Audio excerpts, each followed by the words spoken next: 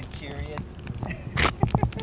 John Bach and his four-legged friend June are avid joggers, walking the trail at McKelvey Park in Harlingen every day. But after weeks of rainfall, they're not alone. Mosquitos are making a comeback, an all too familiar battle for Bach. One he's fighting with insect repellent. Oh man, off spray, you know, they sell them cheap over there at the dollar store, so I mean, there's not really that much of an excuse, but I mean, you got to protect yourself. His concern coming down with West Nile virus from a bug bite or even dengue fever.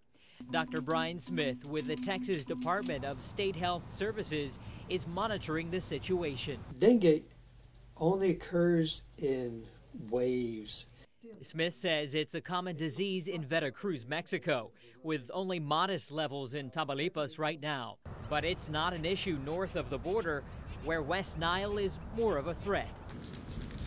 A bike path with no one to be found. Normally you'd see people out here walking their dogs or going for a jog themselves, but all this recent rainfall that's been adding up is making that impossible. There's just no room because the water has taken over the path. Stagnant H2O is a big attraction for these biting bugs.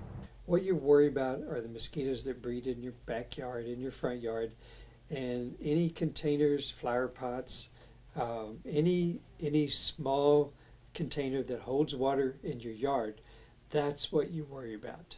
Mosquitoes will continue to breed over the next couple of weeks after the rain stops, which will have people like Bach spraying them away. You just try to be safe and be cautious about all that stuff.